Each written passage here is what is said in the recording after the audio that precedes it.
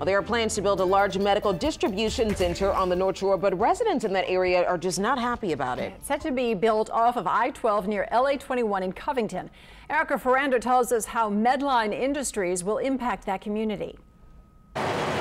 An 800,000 square foot distribution center will call St. Tammany Parish home on the north side of Interstate 12, west of LA-21 by Ochsner Boulevard. It's one of our largest projects that we've seen in this area in over a decade. The $53 million Medline Industries facility will supply surgical equipment and products like gloves and masks to healthcare providers across the Gulf Coast.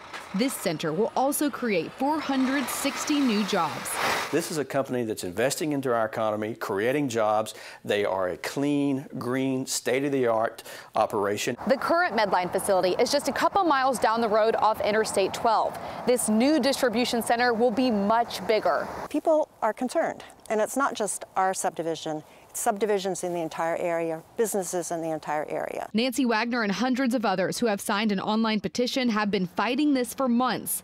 They're concerned about the impact this will have on drainage and traffic. Because it's an inappropriate site for an industrial facility. Medline says 150 trucks will operate out of the facility, most during off-peak hours. They're trying really hard to make sure that the perceived impact of that is really not what's going to be the reality. But Wagner plans to file a lawsuit. We're hoping to stop them. Parish President-elect Mike Cooper said in a statement the zoning is not appropriate for the property and there were more suitable locations.